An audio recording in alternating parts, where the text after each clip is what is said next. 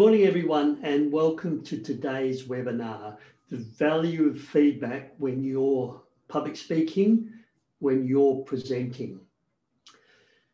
The thing with public speaking is it's really quite scary. And we run this internal dialogue, the self-doubt, the little person who sits on your shoulders and maybe whispers into your ear, Peter, you could have done better than that. Gee, you really mucked that one up. I hope they're finding this valuable. And of course, this self-dialogue, this self-talk doesn't necessarily give us the feedback we need. So one of the things with public speaking is it's not about you, it's about your audience. So today is not about me, it's about the audience on this webinar. So how do we know if we're being effective, if we're being influential, if we're engaging our audience? How do we know? And the way we know is through feedback. So that is the value of feedback. Feedback helps us to grow, helps us to improve, helps us to better serve our clients. So good morning, everyone. Peter Dew is my name. I'm a public speaking trainer and coach, and my passion is helping you be more effective, more confident, and more influential every time you stand up to speak. So welcome to today's webinars, and welcome those people just joining. Please ask questions as we go. I'll keep an eye on the dialogue box, the question box, or the comments box. And I'm recording this webinar, so if you don't get everything or I gloss over something, the recording will be made available for you for those who may wish to review it. Ask questions, comment, but most importantly, think and apply to yourself. How do you get feedback at the moment? What can you do differently to help you with your feedback? Is the feedback you're getting the right kind of feedback? Is it helpful to you in your training, in your presenting, in your facilitation style? So please participate, and I'll answer the questions to the best of my ability. So feedback is the food of champions, according to Kenneth Blanchard, author of The 1 Minute Manager and other business books. They also say that champions eat feedback for breakfast. Feedback's scary also. What if you don't like the feedback? I had some interesting feedback once that caused me some concern, and I've learned to be able to dismiss some feedback. And that feedback was, so let me set the scene. I put water, nice iced water and glasses on the table for all my participants. And the feedback post-workshop was, Peter, I am allergic to chloride and fluoride in the water. You should have provided chloride, fluoride-free water. So for the next 12 months, I carried around in my presentation pack 1 litre of distilled mineral water, chloride, fluoride-free water, and I never needed it again. So some feedback you need to take with a pinch of salt. Here's the thing where feedback becomes really powerful.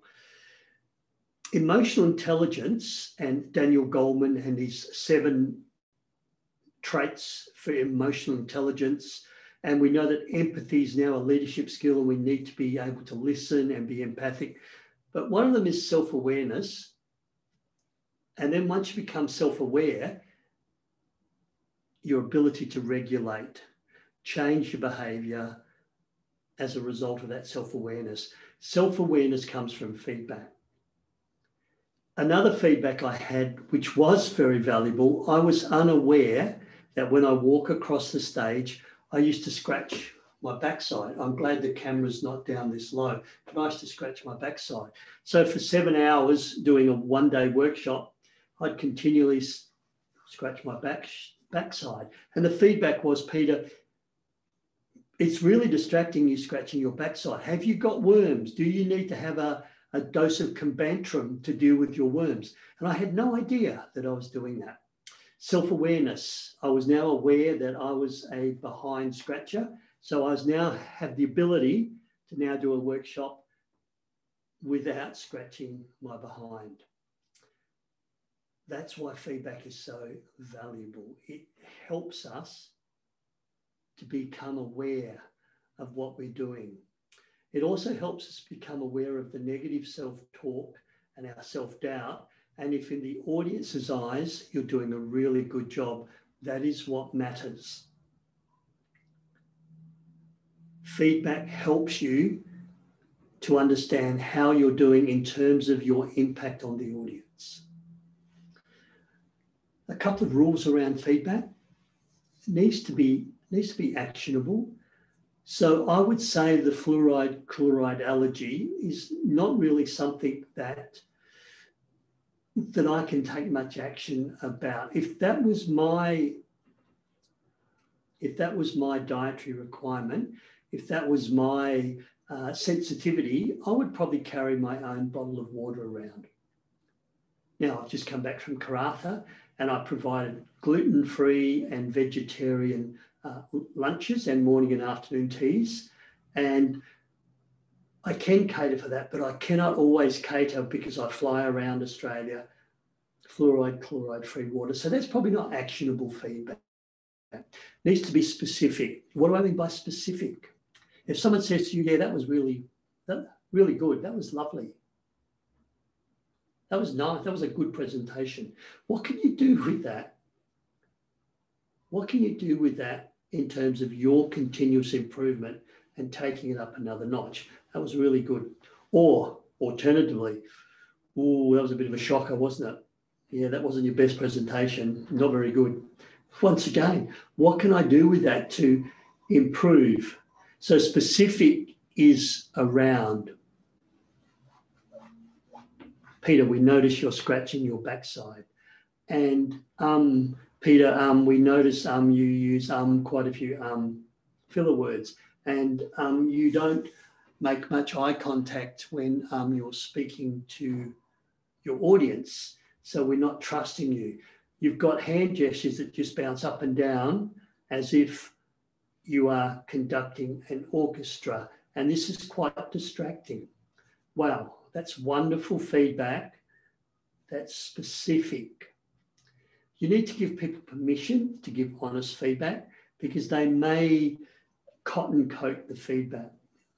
Yeah, it was pretty good. It was a really good presentation. Just noticed just a few ums, but yeah, don't worry about it. It's really good. Needs to be immediate. The US Navy SEALs, after every campaign, they do immediate real-time feedback. How the mission went, what the risks were, what they could have done better, how they performed as a team. This is in real combat, but also in all of their practice and their training, which is the majority of their work, real-time feedback. If I say to you, oh, that presentation you did in November last year, I noticed you had quite a few ums and ahs. Which presentation in November? Get the feedback as immediate as you can. So that's a little model to make sure you coach and put some structure around your feedback processes. So with that in mind, and the understanding that it's what the audience thinks that matters, maybe excepting for fluoride and chloride-free water, but I'm speaking today for you, so your feedback after this webinar would be valuable and helpful. How can we get feedback?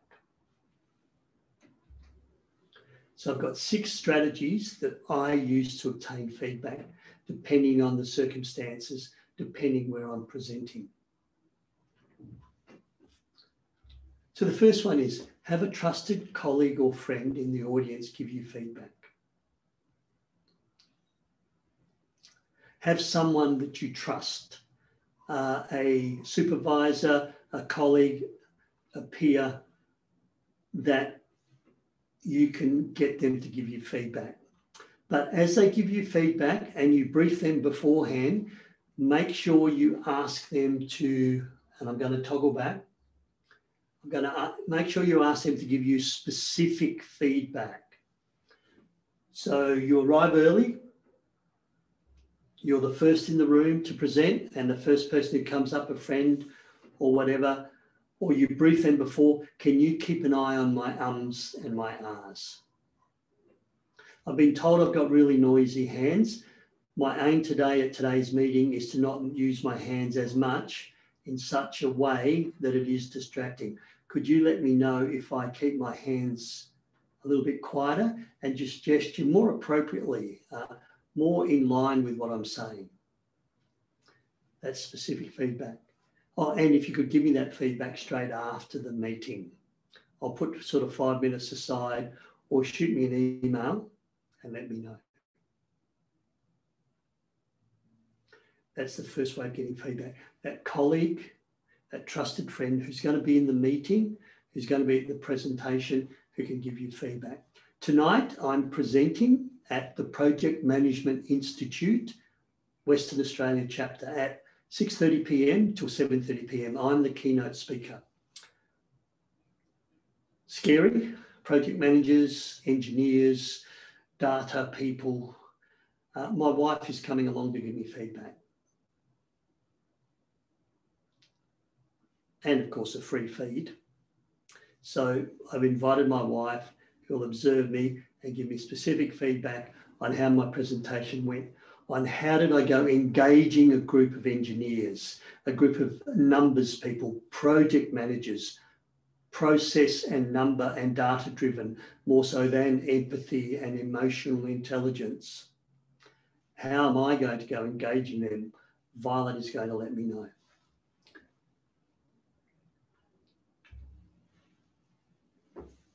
Second way of getting feedback, you don't have any trusted colleagues attending at that meeting. So at Project Management Institute tonight, should my wife not attend, I will arrive early. I'll be there at 4:30. I'll be setting up. I'll be getting comfortable with the room, walking on the platform, just standing there and visualizing what it's going to be like, controlling my nerves, getting comfortable.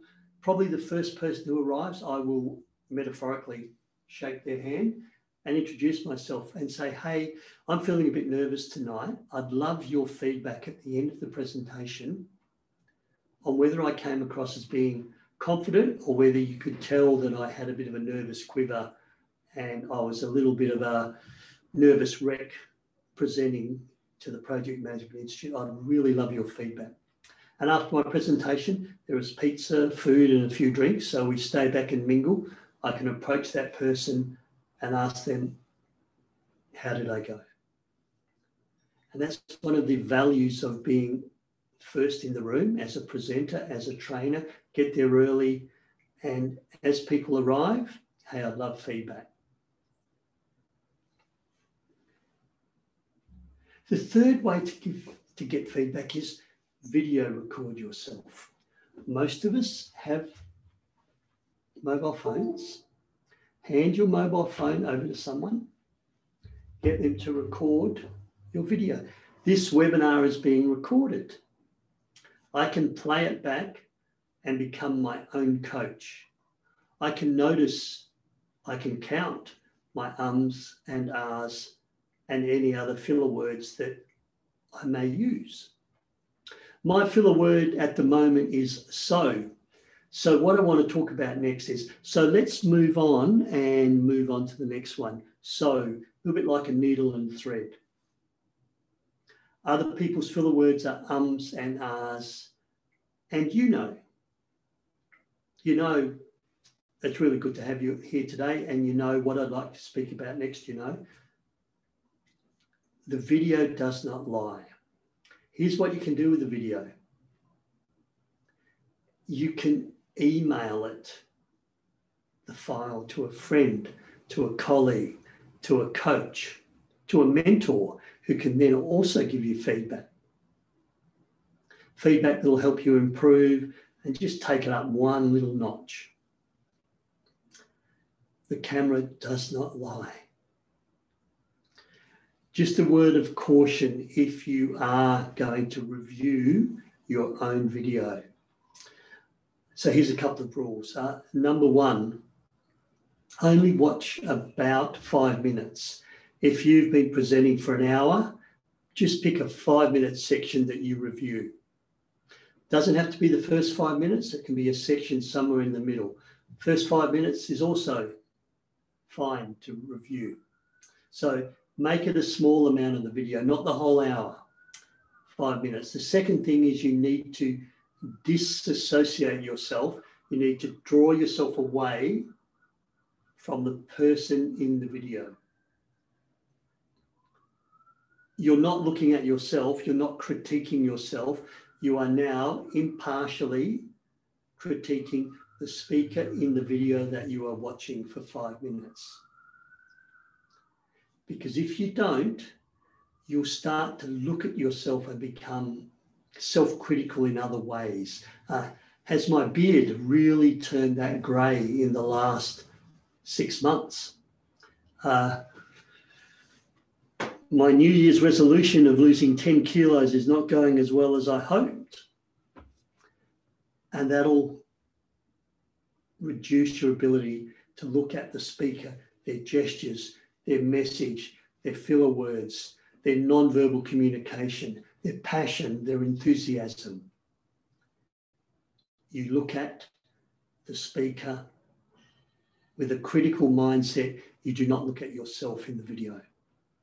Otherwise, you'll be more paralyzed by self-doubt, self-assessment. Video is really good. Here's another tool, still related to video.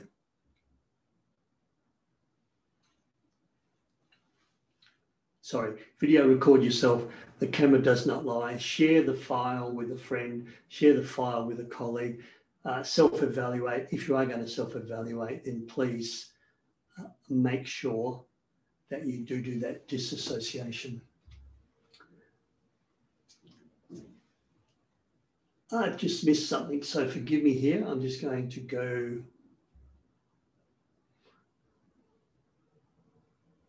We'll come back to that. Post-presentation, how to get feedback. Ask questions. I see some of you on the webinar.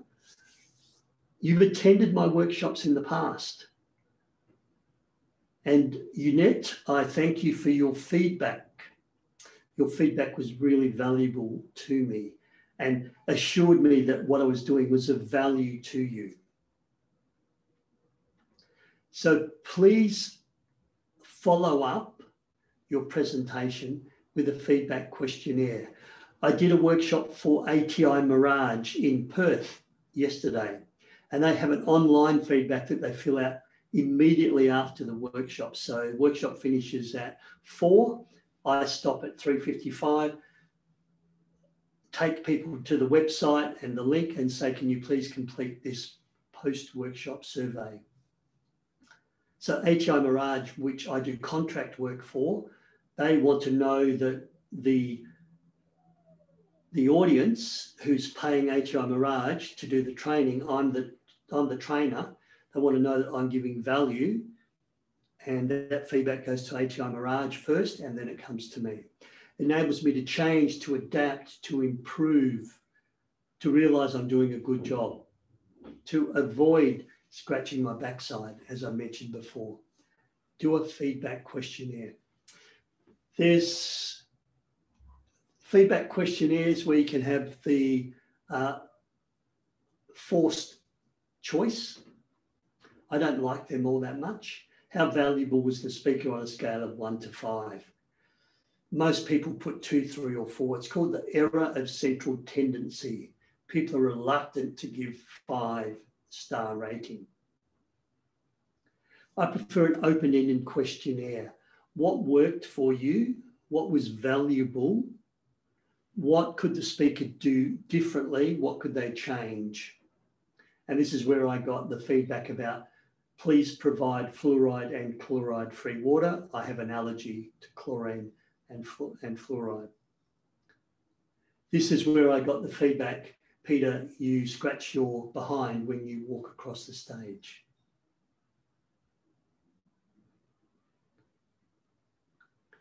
So do a survey post workshop. Great way to get feedback. Use a coach or a mentor to give you feedback.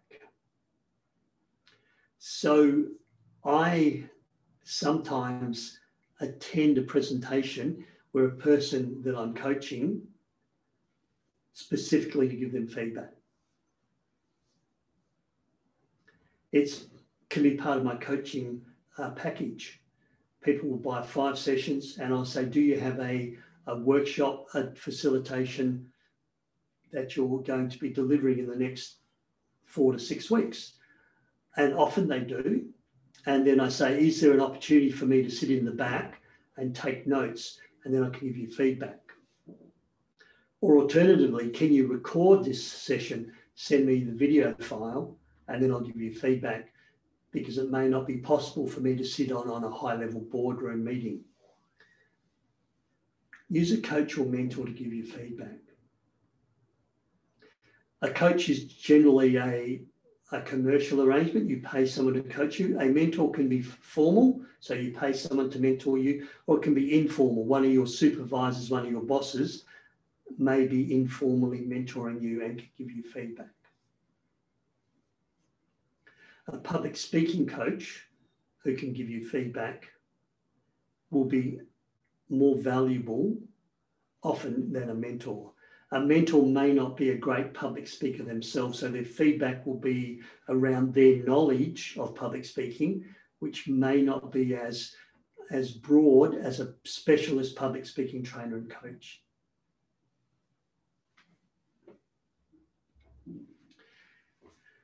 When you do a video, there's a couple of apps out there. One of them is Coach's Eye. And you can record yourself before and you can record yourself after. You can record a speech that you did 6 weeks ago and you can record a speech that you did last night or last week. And you can run the 2 videos side by side. So you can see in the image that they're using it from a sporting perspective. And this young man's baseball swing is not quite right in the lower one. In the top one, it's more of a correct swing. And so as a coach, you see the before and the after. I could have used it in yesterday's workshop. The first presentation people did, they did fig leaves and they were all sort of fidgety and moving around. The second one, they stood nice and calm, no fig leaf, no movement swaying around, and it was like chalk and cheese, and they had to take my word for it. Had I video recorded presentation 1, presentation 2, and played them back side by side, they'd have noticed the difference. So this is just a little trick to allow you to self-coach or to allow a professional coach to point out any errors, any idiosyncrasies, any areas of improvement. I'm writing a blog for July's newsletter around, are you a noisy speaker? So noisy speakers are and are and you know, and filler words is noise. Noisy speakers are also, that is noise, that is auditory noise, visual noise. Noisy speakers are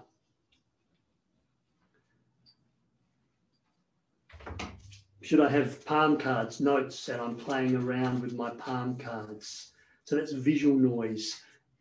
Noisy PowerPoint slides. You notice my PowerPoint slides do not have my website on every slide. You do not know which number slide I'm on. There's no corporate logo or corporate branding. The slide is meant to be clean and simple. You can use Coach's Eye to help people eliminate noise. The bouncing hands speaking in time with what I'm saying is also noise. The politician speaking, doing a press conference and off to his shoulder are all the observers nodding up and down. I call them noddies. and I'm watching the noddies and I don't hear what the speaker says. Coach's eye video helps you correct and understand that. Use a mirror, especially for non-verbal communication. Maybe you want to grow your gestural vocabulary. Maybe you need to reframe, look at things from a different perspective. Maybe there's a couple of ideas you need to link together, or maybe connect two ideas together. Two ideas, maybe three ideas you want to share. Maybe you need to layer the learning. The mirror is a great way to see what you look like, to practice some gestures without being noisy, to avoid the fig leaf, bring it back up to more neutral, more confident. So use the mirror to give yourself feedback, to grow your gestural vocabulary, to eliminate any distracting things. So in practicing, once again, 5 minutes would be enough in front of a mirror, will give you feedback on what your nonverbal communication looks like. In summary, feedback is really valuable. What we think has happened, how well we've done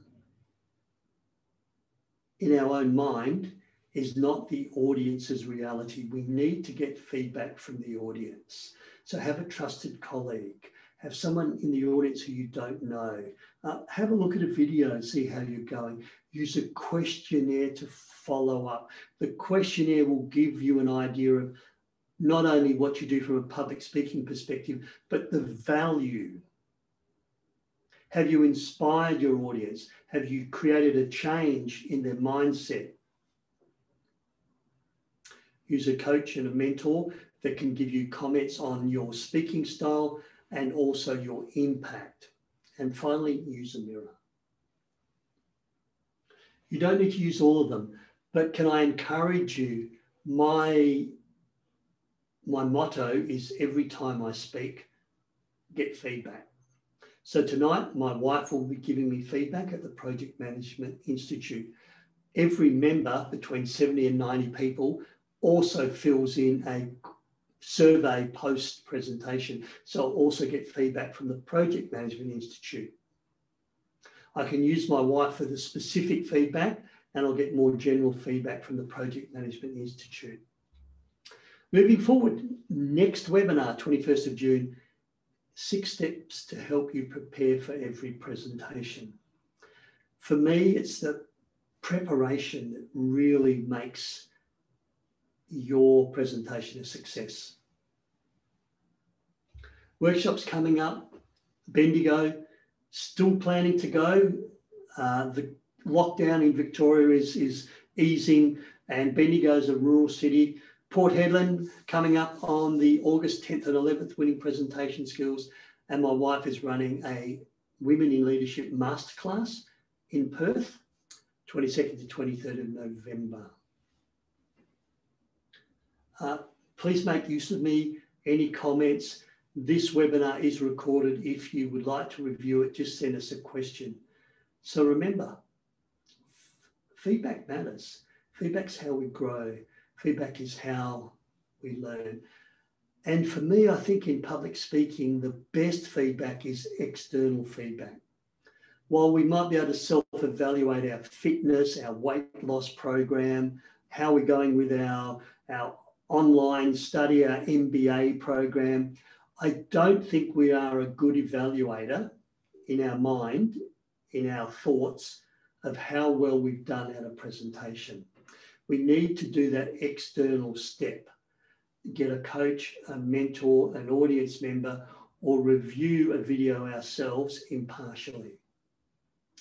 Thanks for your participation. My final question to you is, how are you going to get feedback the next time you stand up to speak?